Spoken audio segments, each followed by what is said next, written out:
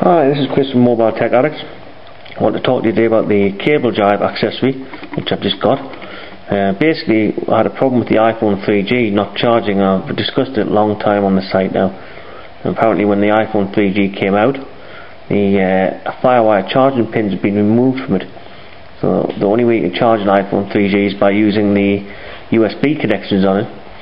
And the problem with that is on a lot of car kits and iPod docks, they actually use the 12 volt Firewire, charge the iPhone 3G and later iPod Classic, I believe. So any kits that you had that use these 12 volt Firewire connectors will no longer work. So Cable Jive, a company I caught an eye off, and they were developing a charge converter which you can plug one end of the normal iPod dock cable in there. The other end obviously goes into your device and it swaps the voltages over and converts the Firewire to USB, swaps the pins over, passes through all the other pins on the device, and apparently works and charges your iPhone 3G. So I've got a Dension car kit which doesn't work with the iPhone 3G. It worked fine with the old iPhone but not the new iPhone 3G. So we're going to try this today and see if it solves my problems. I'll just give you a quick look around. It's actually got a mini USB connector there for charging as well, which we don't need because I'll show you later. That's your female side of your connector, and spinning it around, there's your male connector which plugs into your device. So we'll now take a trip out to the car and have a look and see how it goes. Okay, here we are in the car, and as you can see I've got the iPhone 3G in the holder ready for connection. So as standard, the Dension kit comes with cable straight at the back of the car stereo, which on a normal iPod or iPhone you plug it in, which we'll do now, and that would charge and send the audio to the radio. But as you can see here, I don't know whether you can read that, but charging is not supported with this accessory. Would you like to turn on airplane mode to reduce audio interference? You will not be able to make or receive calls.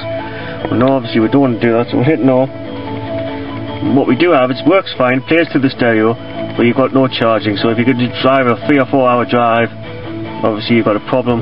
As much as you can't charge your iPhone, it's going to be flat after a while.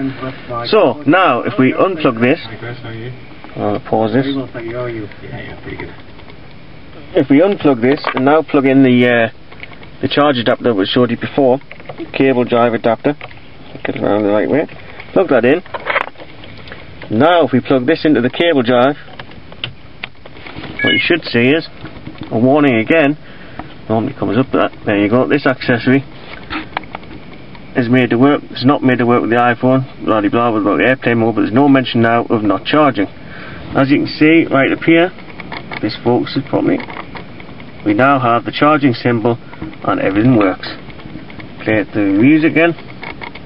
Not much news this week, it's been a very quiet week I think in the Windows Mobile iPhone sort of realms. So there you go, Cable Jive works and now charge the iPhone 3G with the car kit. 100% success, very pleased now.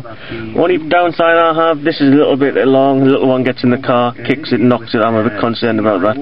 But apart from that, there's the setup, the border holder and the 4 clip mount, and everything works fine with the Dension gateway now. Job done.